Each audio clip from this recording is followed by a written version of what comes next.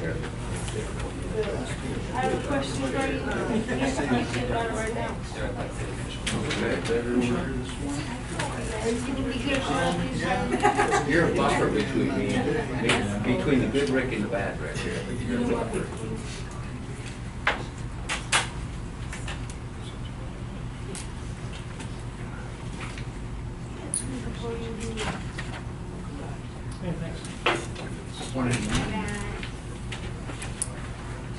Did you hear me?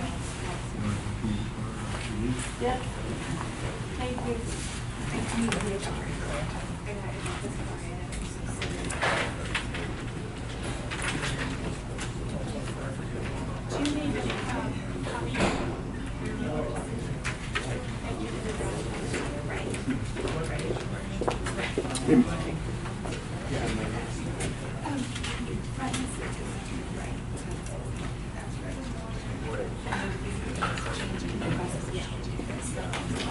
Hi there.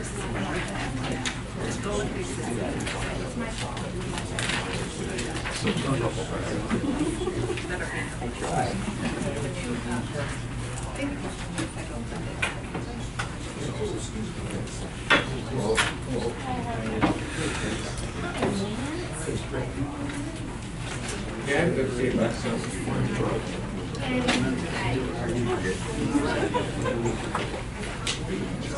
Yesterday was interesting, but yeah, it's blowing.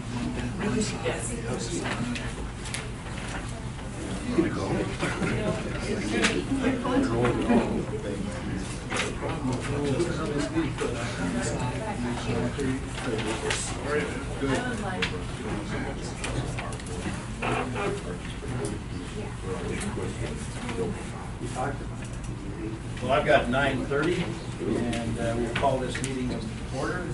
Welcome, Lance. Good morning. Bruce, Jill, Rick, and let the record show that Jackie is not here today. And if you join me in the Pledge of Allegiance, we'll get this meeting going. Jill, would you lead us? With allegiance to the flag of the United States of America, to the republic for which it stands, one nation, under God, indivisible, with liberty and justice for all. Thank you. We have some special guests here today, the Washtenaw representatives who we've got to know here over the last several months. Is it Robin Ritu? Okay, thank you. And Ryan Warner, who see you often in here. Thanks for coming. And then we have on our route map Tom Coogan. Tom, welcome. We're looking forward to your presentation too. The first item here is the approval of the agenda. I'm going to entertain a motion for any changes or approval of the agenda.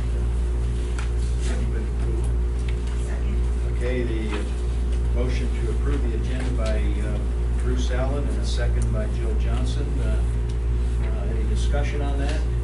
Hearing none. All those in favor say aye. Aye. Any opposed? And that passed.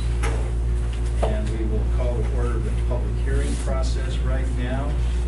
We will be receiving public input on the Route 411W, the 411C, and the 412, including schedules and possible fares that may affect these routes and our service on the north end of Whidbey Island and Camino Island. And, Ken, if you want to, you're ready there. We'll start that process. Mr. Chairman,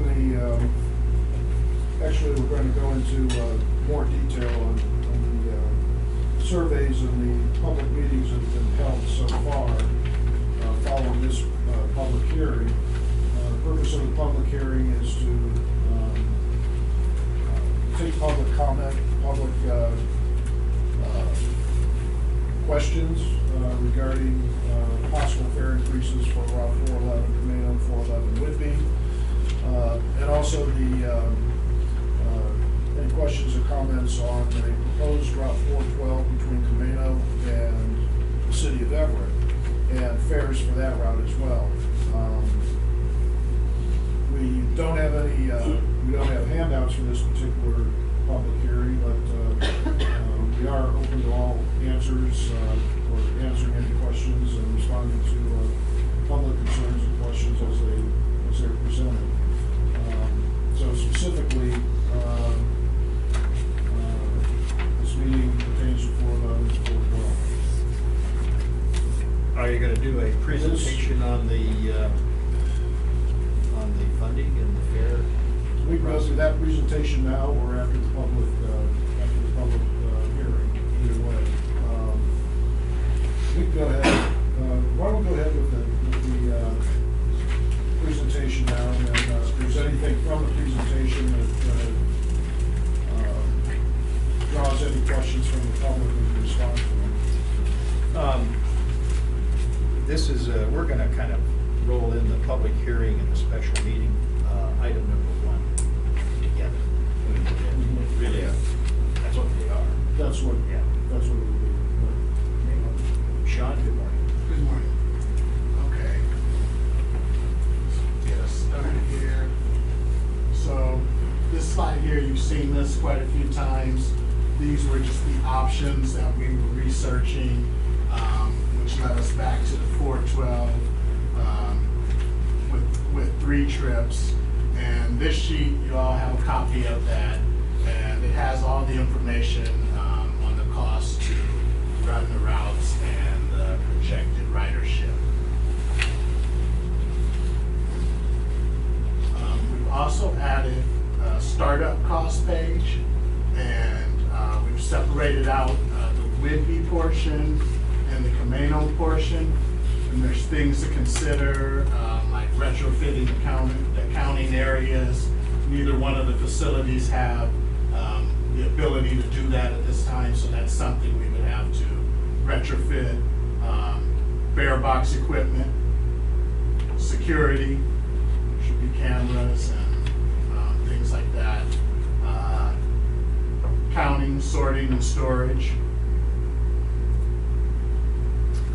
And then with those, there would be some ongoing costs, such as armored car transport, internet bandwidth, which we have an issue with right now. So if we're adding more to it, it's like we're running through a pipeline of this big, and if we add anything else to it, we run into some areas where we have things drop offline, so we would need to increase that bandwidth.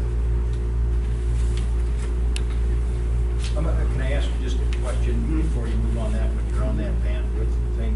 You know, one of the things on an agenda coming up is the upgrade to the mountain route match thing is going to also increase demands on our capacity. Have you included that in your thought process, your analysis, given what we may be doing here on the fair plus that? Plus Yes, the we route have. match? Yeah, they're going to be 2 separate issues, but we have But you have the capacity to expand the bandwidth in our Yes. system. Because what we're talking about here is internet bandwidth, Okay. and that's for like the cameras and data streaming. And then we have like separate servers for a route match, things like that. Why wouldn't you just go to the fiber, Sean? Well, we've looked at the fiber, and that's something that they're researching. I don't know enough to call out what we have here, but I think we were using some form of the fiber. And on Camino, we've been researching that. They would have to install it, and then we'd have to pay for them to bring it over.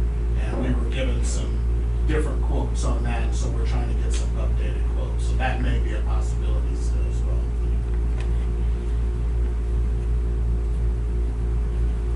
Okay, and so to the meetings, we held a total of 4 community meetings. We had 5 scheduled. We had to cancel one due to a power outage on Camino. There were about 37 people in attendance at those meetings. Jill Johnson and Rick Hamill both attended the meetings as well.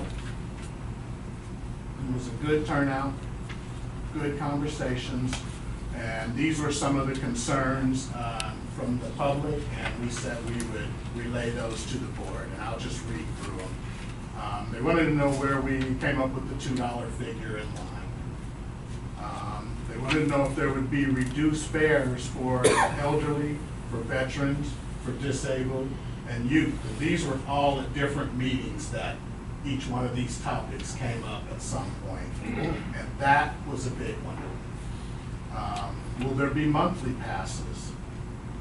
Will there be transfers available? And when it comes to the transfers at the very first meeting, we talked about the fact that that didn't look like it was going to be a possibility with Skagit Transit at that meeting, so I think the word got out on that. Will Orca users be allowed to use their cards on Island Transit buses? The answer to that is no right now. Are we being forced by the state to charge fares? That came up a couple of times. What is the percentage for fare box recovery necessary to satisfy state requirements? What if we don't reach that percentage? Will we charge a fare for local services? And what are we doing about Saturday service? Camino had some concerns of their own regarding the 412. If we reinstate the 412, how many trips will there be? They were told there would be 3 trips.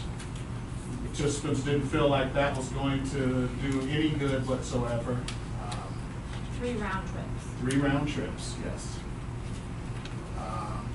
They wanted to know why Skagit Transit just wouldn't meet us at the I-5 park and ride. What size bus would we use if the 412 were reinstated? Then, will we set up this system and then a year from now lose all of it by not getting funding? They wanted to know how real of a possibility was that. So today is the public hearing. We offered staff, or we offered the community ways to give us feedback, such as the online surveys, company email, and the Island Transit website, as well as comment cards. Again, today's the public hearing, and then we informed the community that the board would vote on this matter on March the 28th. And it would be on the reinstatement of the 412, as well as possible implementation of fares on the routes 411W, 411C, and or the 412. So here we had 350 surveys turned in, which we thought was just outstanding.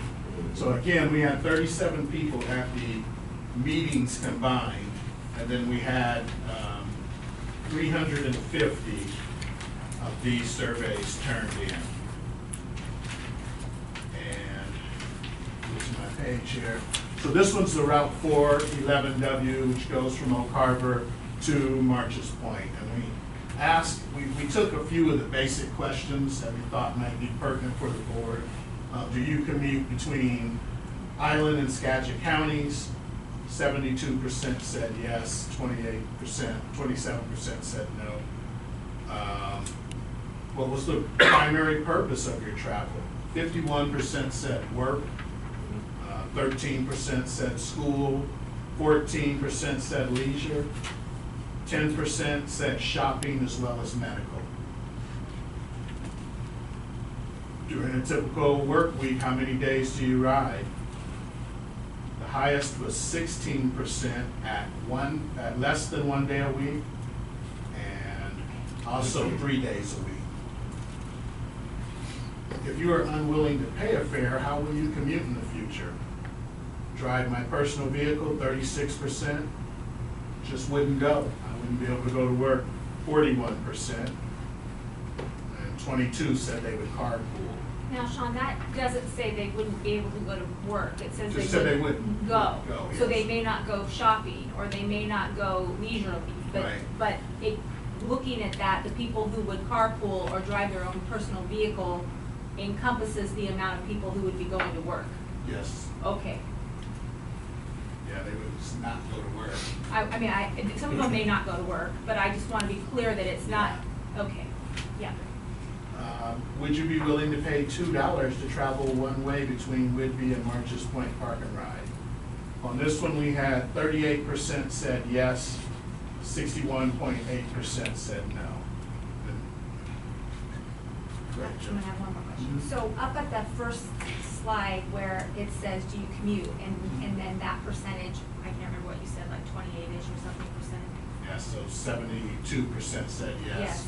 28%, 27.8 said no.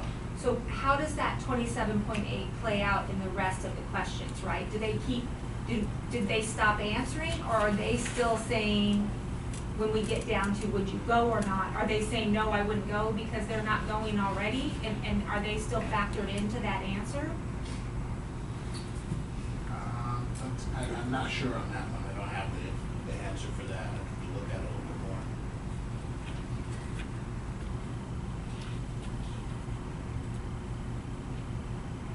Okay, so on the 411C, that is from Terry's Corner on Camano Island to Skagit Station in Mount Vernon.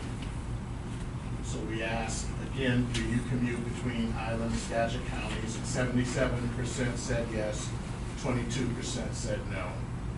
What was the primary purpose of your travel? 36% said work.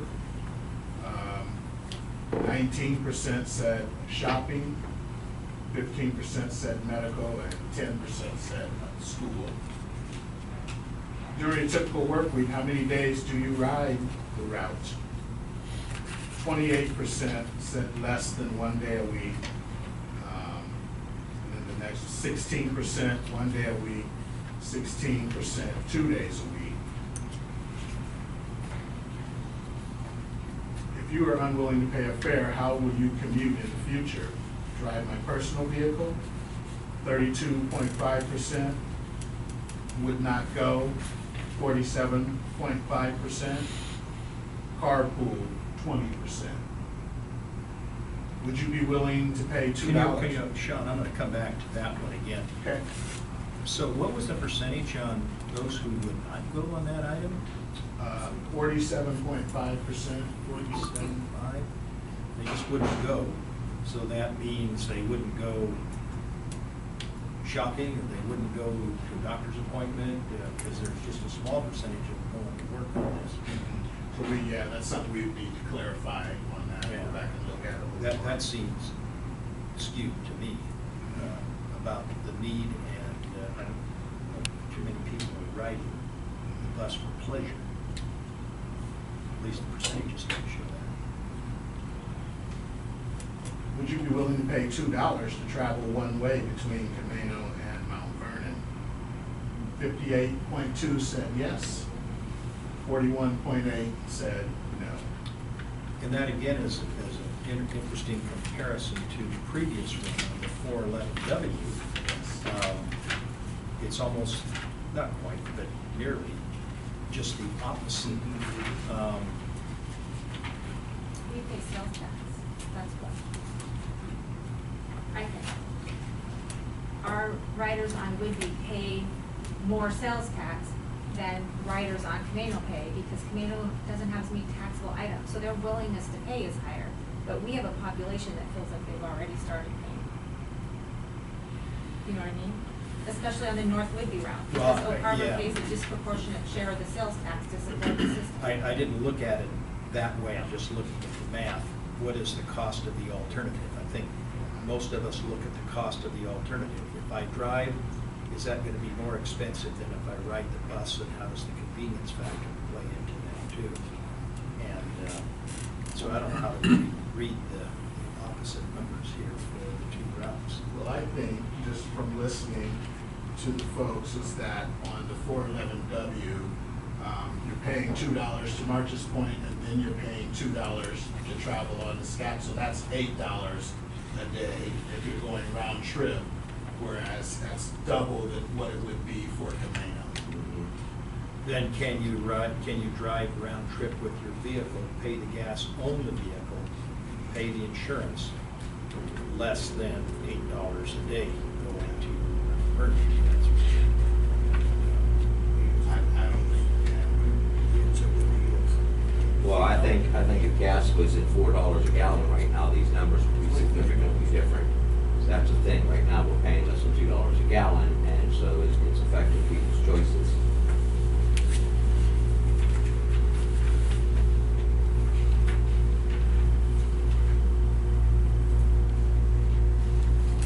And on to the Route 412, would you be willing to pay $2 to travel one way via Island Transit 412 between Camino Island and downtown Everett?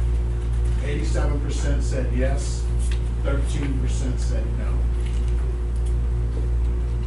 During a typical week, how many days do you anticipate riding this route?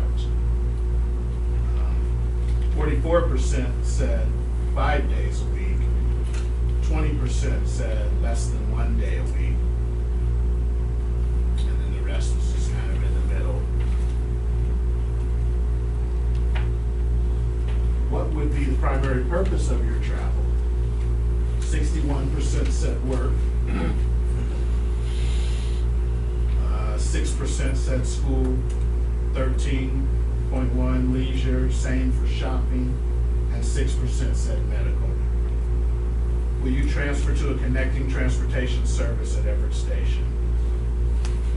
57% said yes, 42% said no.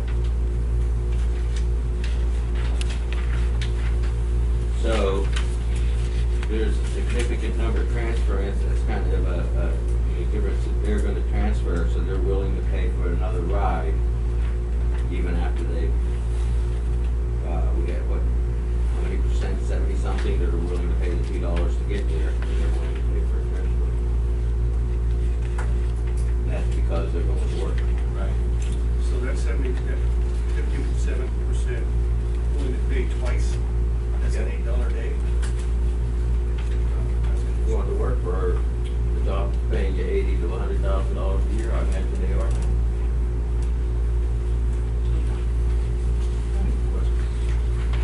This board hasn't absolutely closed the door on the possibility, for example, of having a transfer issued for the same day for a round trip, have we?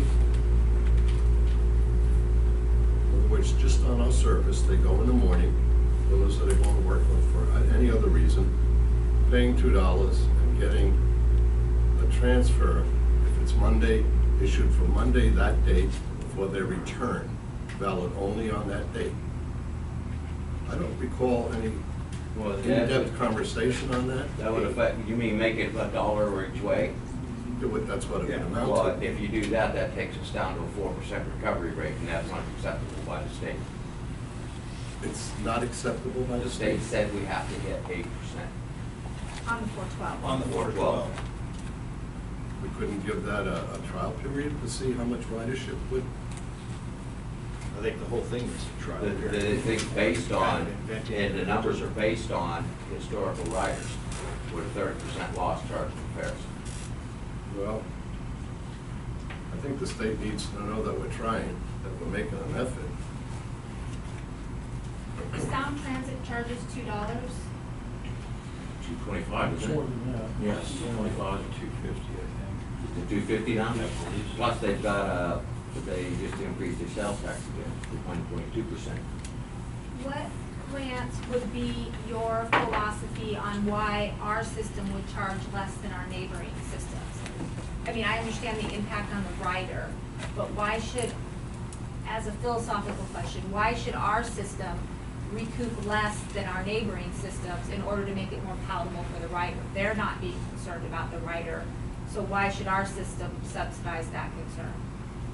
Well, for one thing, first of all, we're a different size system. You know, and they go to different destination points.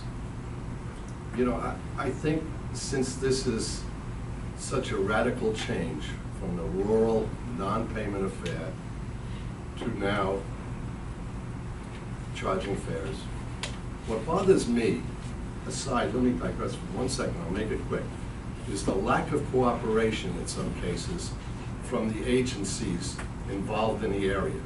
Skagit now is refusing to accept any transfers, for example. What the hell? I just, I agree. I agree. You Yeah. get no argument here. Yeah. well, again, I mean, I want our agency to, first and foremost, and I know you all do, be concerned about its ridership here, who we serve and who we try to accommodate. And if the state gets their panties in a nut, you know, we've tried and we continue to try. If after a period of trying to accommodate the people in a fair way, I'm sure we can get our legislators to understand what's going on here and give it some more time. I would hope anyhow. I agree with you, Lance, and that's probably one of the things that should be on our agenda as a district. If you get a new director on board and form relationships to improve what the mission is to provide transportation, seamless transportation, and even though they probably don't, for Skagit, they don't have as many people coming from Skagit to Island County, we could, quid pro quo, issue transfers to their people too. But I think we have some progress that we have to make, and I know that Ken has worked hard with the other agencies to try to make that connection. I think it's probably going to take some legislative pressure also. I mean, that's really where the force is going to have to come from. We've had very good cooperation at the management, staff level. The agencies work very well together. Community Transit, Wacom and Skagit. At our levels, we work great together. We've developed a lot of great ideas and concepts. But then it's the additional steps that those things need to be taken is where we're having the difficulty. Just another step in a slightly different direction on these percentages and scale about going to work and whether they're going to pay $2 or $1. I used a model of approximately 30 miles to go from Oak Harbor to March's Point, round trip. Roughly 15 miles, would you say, Sean? Yeah, between 10 and 15. Yeah, it's in that range, and at 56 cents a mile, which is, I think, kind of the calculation that we use in the IRS, and even I think it's pretty close to what it costs to run a vehicle, a private vehicle, for one person. That comes out to about $16.80 round trip. So compare that to the $8 that somebody would have to pay. It's actually more than that going to Mount Vernon. Going to Mount Vernon is roughly a 40-minute drive for us, and roughly 60 miles, 50 miles round trip. You can't do it for $8. So the market plays into that in addition to parking, if somebody has to pay for parking wherever they're going to go to. I know in our conversations with the director over at Skagit, they had an initial fall off of ridership of approximately 30%, 40% initially for about the first 2 or 3 months, and then it came back. It's public transportation subsidized. It's not necessarily paid for by all of the taxes, our Island County sales tax. So some people are saying, we already pay it for it through the sales tax. We subsidize that through the sales tax. It's not the total cost. We have strings attached to the grant for the 412, where we have a requirement to charge before they'll release the funds, which means we have to pay upfront to receive the back payment as we move down the road. questions that were in here. Why can't we have a system where we don't have to go through this drill every year? Well, somebody reinvent the legislature because that's why we have to do it. They have a biennial budget that we have to go by, and that's just one of the realities. What's our cost per mile?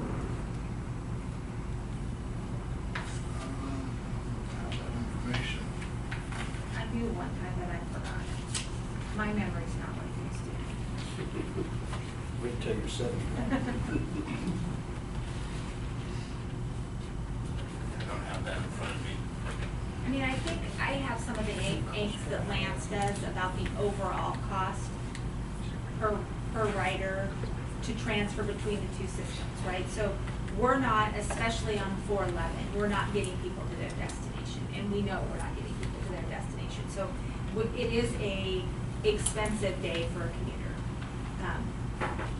But where I get frustrated and share Lance's tone is, I think our cost per mile is higher than our urban neighbors because they have higher volume. So they're splitting their rates out over more people, and some of their routes are shorter and more condensed, where ours are longer.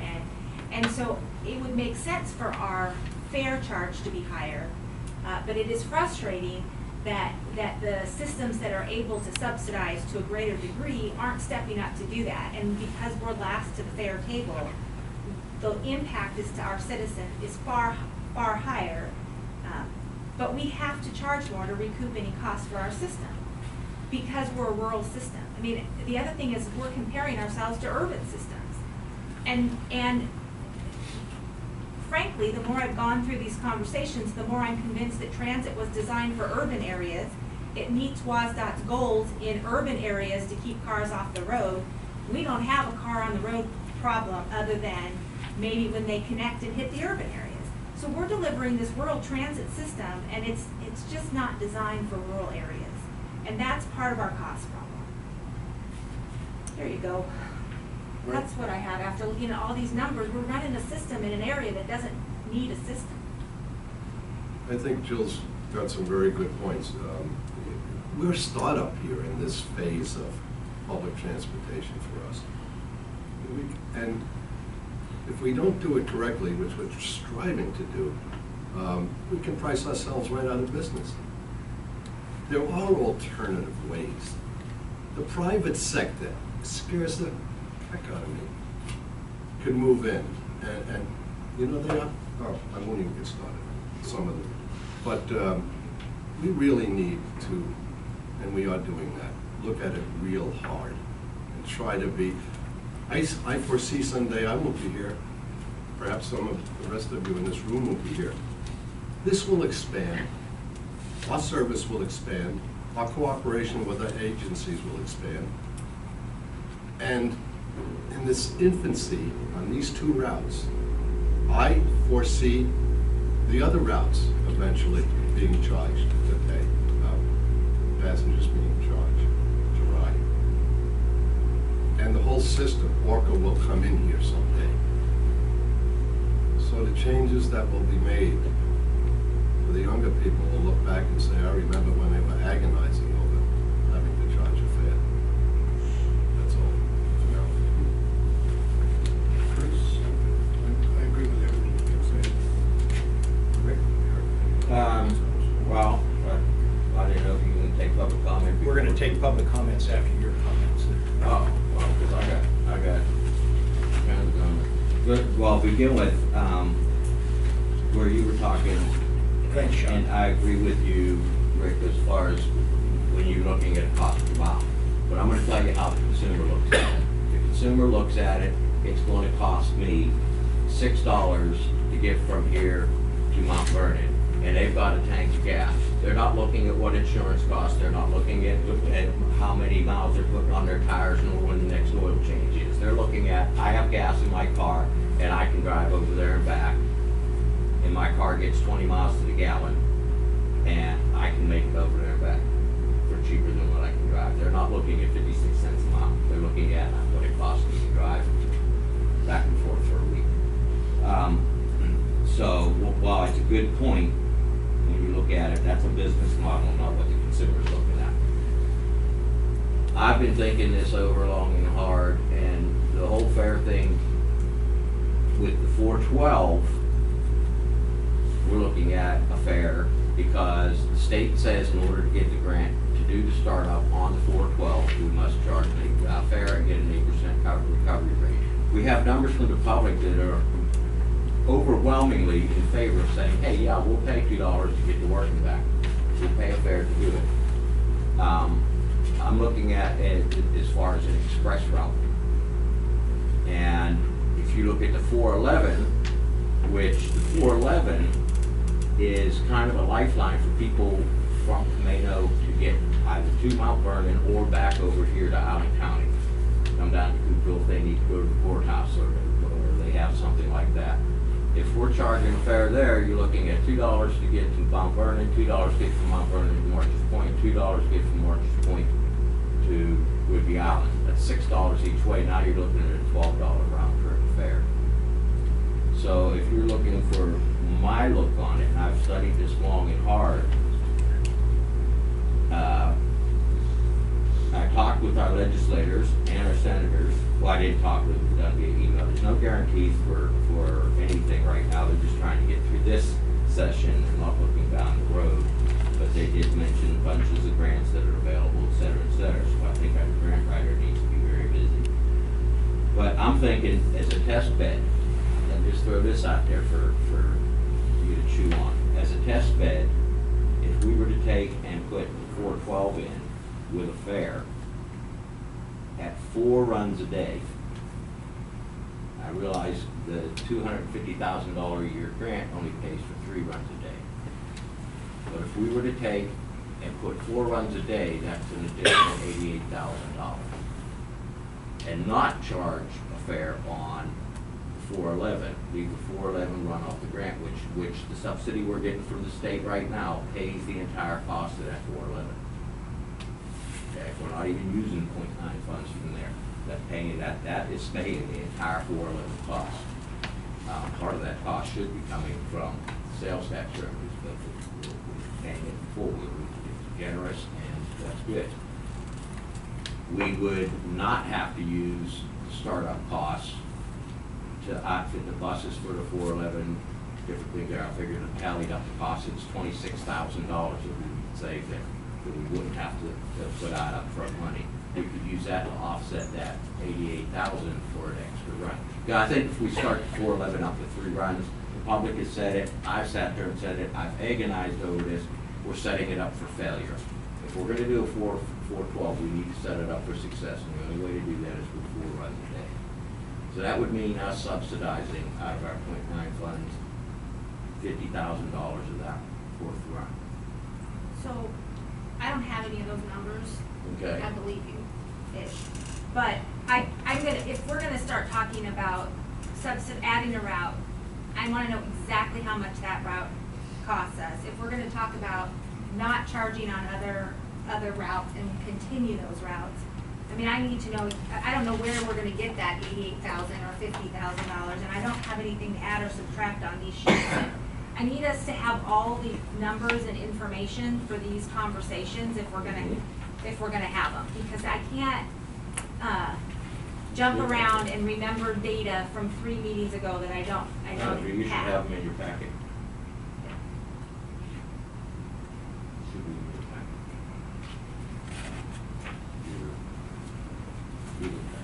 It's not. So Anyway, well, that's just where I'm leaning to. I'm looking at, I can't see starting up the 412 with 3 runs a day because we're setting it up for failure. It makes no sense at all. The public was very adamant about it. How are you gonna pay for that though? How are we don't. You know, the part that bothers me the most is if we start the 412, then $250,000 a year of that grant goes to Skagit, who's refusing to cooperate with us. We need a spare boxes, but I hear you. I mean, what I'm nervous about is making statements like that until I see where we're getting that money from. We have made a commitment as a board to build up 3 months capital reserve, not to expand our service. We said we would have money in the bank to stabilize the organization first. So now, And I don't have any numbers in here that show me what we're offsetting with what. So if we're gonna have that conversation, I just need to have all the numbers. Ken, can you help with that? Sure, certainly. We can work on that and get that out within the next few days. I mean, and I think what we need to know now is what's our cost per mile for the organization? And we need to get all the information in one spot so that we can make the best possible decision.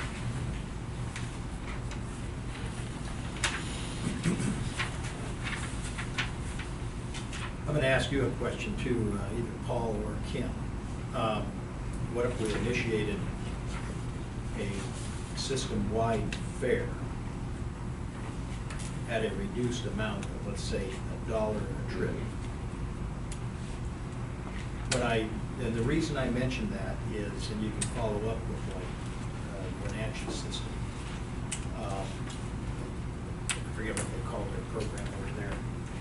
I was talking to one of the drivers one day while they parked at one of their stops, and they have a system-wide fare where they said everybody pays. Get on the bus, everybody pays. In my recollection, it was $1.50 to go from Leavenworth to Wenatchee, and then they have trips that go from Wenatchee up the Columbia River, etc. That they were not differentiating between who rode. It's anybody who got on the bus,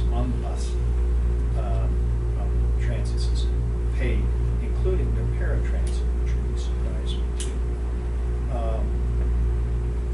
Maybe we need to look at some of these other models to see how they're framing those, because that's a rural system also. Granted, they have a population base in Wenatchee that's bigger than ours, and that system probably subsidizes their entire system.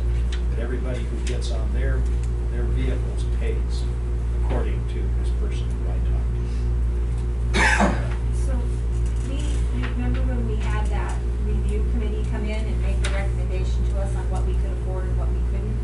And we were clear that what we couldn't afford was a system-wide fare because we couldn't absorb the startup costs in our budget right now. And then also, it's not a bad conversation to have, but we just had a series of public meetings, and the two I attended, I gave assurances that we weren't having conversations about countywide fares. So I try not to look like a liar when I can help it. And because we as a board had said that the only thing we were considering was connector route fares. So,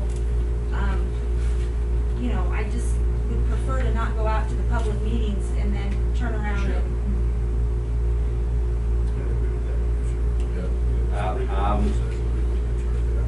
I'd like to echo that, because the meetings I attended, I assured the public that we absolutely were not discussing going system-wide right now. at this point. And going system-wide, we're on the express service, if you're doing them on express routes or quote-unquote connector routes, that alleviates us from a lot of the requirements that a full system consideration would do. We go full system, then you've got to have all these things in place for elderly, disabled, veterans, all these different varied fares, reduced fares, everything else. On express routes, you don't need all that.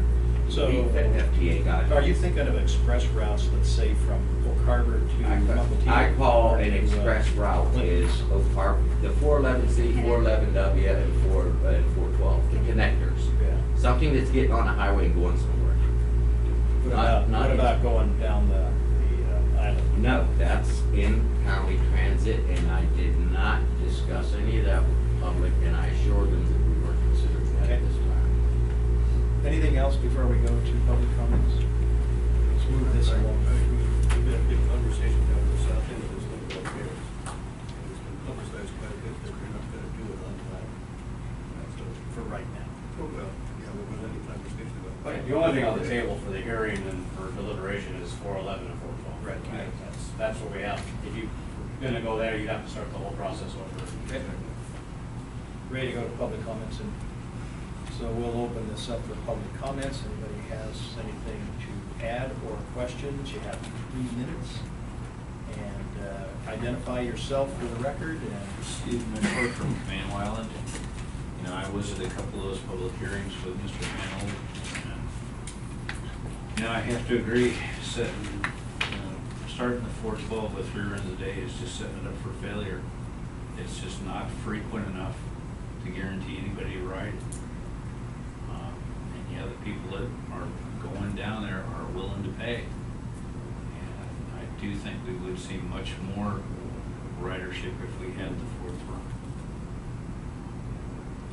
You know, and one of the things on the 411 that the Camino folks have a problem with is the connection to Whidbey midday. We get to Skagit Station at 10:30 in the morning. We can't make a connection to get over to Whidbey Island until later in the afternoon. So that's something that, you know, if we could work with Skagit on, it would be great, but right now, that inter-island connectivity during the later morning, early afternoon just doesn't exist. Steve, anything else? Thank you. Any other comments?